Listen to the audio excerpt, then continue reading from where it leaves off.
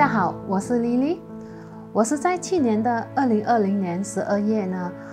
感觉到喉咙疼痛，一直处于低烧的状态。之后我入院检测 Covid-19，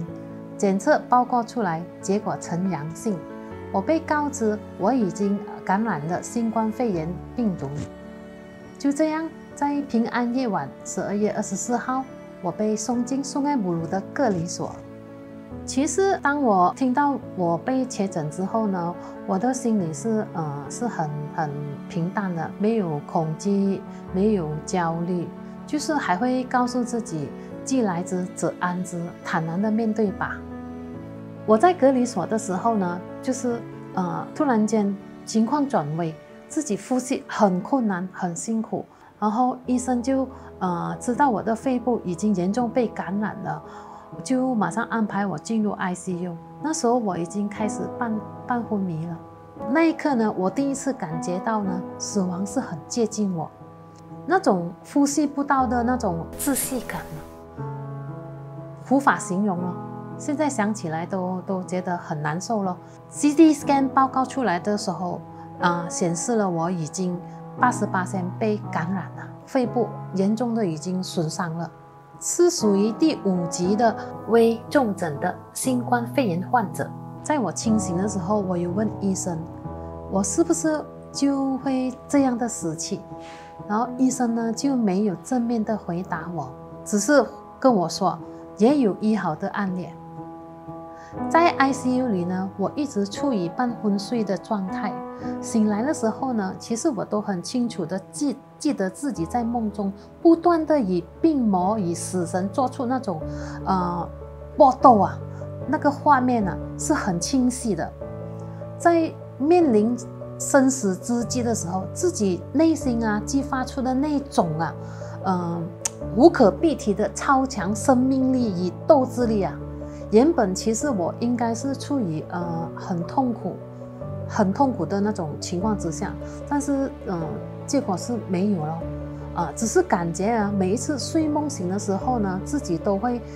觉得很愉悦，因为在梦里呢，自己看到的东西全部都是很美好的，很舒服的，而且自己也看到了自己战胜病魔的那种情景。在 ICU 每次我醒来，看着那墙壁是绿油色的，好像油菜花那种，我就好像在睡梦中就去了油菜花园那种，连那些油菜香也闻到，也有好几次呢，还会梦见自己去到那个 Mountain Everest， 哇，在那边呢一直呼吸着很清新的空气，冷风吹来也感觉到很舒服的那种。所以呢，在我梦醒的时候呢，就是有那种很愉悦、很开心、很舒服，一点都没有痛苦的感觉了。我在 ICU 呢住了整整7天了，然后就转入普通的病房。那时候一转去那个普通病房的时候，是真的很开心哦。那天我看到窗外那个阳光照进来，树叶还有小鸟叫声，哇，真的是感受到活着真的是很幸福，活着真的是很好。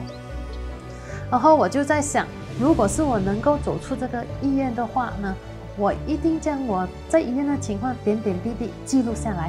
出去外面的时候就跟更多的人来分享我的感受跟体验。病房里面呢，其实呢，每每我看到那些人我旁边的那些人有的人呢是好像植物人般，有的呢就是痛苦到天亮，在那边呻吟，很辛苦。包括也看到那些突然间病发死亡那些，被打包带走那些，我心里面的感受是，其实我已经得到很大的守护了。我这个是第5级的，蛮严重的，能够像我这样子呢，是自己深深的很感恩啊，真的是已经很大的守护了。我虽然是身体就好像那个气球般被掏空般，全身是无力的，医生不断帮我打针抽血，全部都是淤血和真空，但是呢，精神上呢是充满生命力和斗志力的。我心想如果这一刻我真的无法躲过的话，我都要有勇气的去面对。就好像在创价协会里面所学习到的临终在即这个佛理啊，教导我们啊，活着的每一天都要度过有价值的人生，无悔的度过每一天。涌现在我的脑海里的，我清楚的记住有一个译文：人生就像做梦一般，无法期待一定能活到明天，纵使沦落成为乞丐，也不可以损害《法华经》的名字。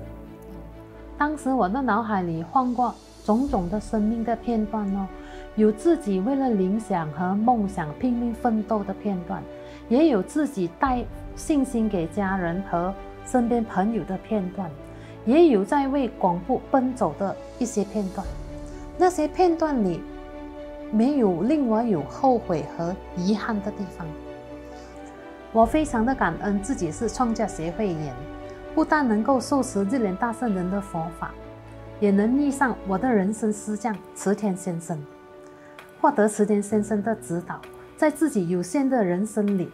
能够度过有意义和充实的人生，我为此而感到自豪。所以在这一刻呢，我是没有一点恐惧，无畏无惧的，就是没有太多的担忧，心也很宁静。我在心里面一遍又一遍地唱着感恩的题目。我深深地感受到，因为这一场病才有了面对生死的经历。我现在回想当时我生命里所涌现的超强勇气、无穷无尽的生命力和无畏无惧的心，那都是透过多年在协会努力奋斗信心，对一本尊、对协会的大切心和累积的复印和敬仰。我确信这就是心之财。也因为有这一场病哦，我默默地向一本尊祈求，我要涌现脱胎换骨的生命，一定要比以往更健康，180%的转换过来啊！秉持这强盛的意念哦，我在住院期间，我不断的挑战唱题啊，我的题目由1小时增加到2小时、3小时到4小时，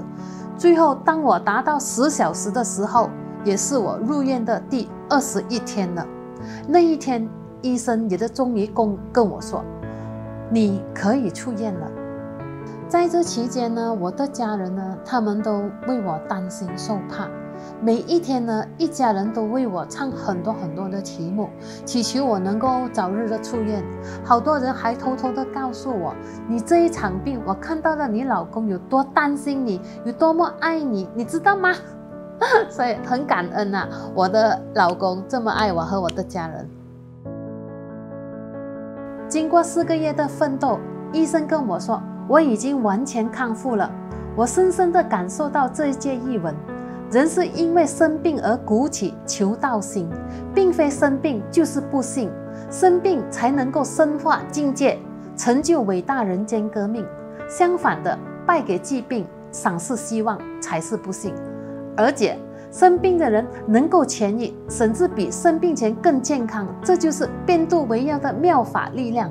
这一次能从鬼门关回来，我深深地立下决意，为了报恩创价协会和人生师匠，我要与池田先生一起重新出发，一定要在有限的人生里活在当下，珍惜身边的人与事，好好的挑战和奋斗，直到完成自己的使命为止。2021年的1月，我开始了早起唱题1小时，参加晨读学习新人间革命，以充实的早晨开始每一天。在未来的日子，无论发生什么事，我都会以同样的境界泰然处之，永远前进。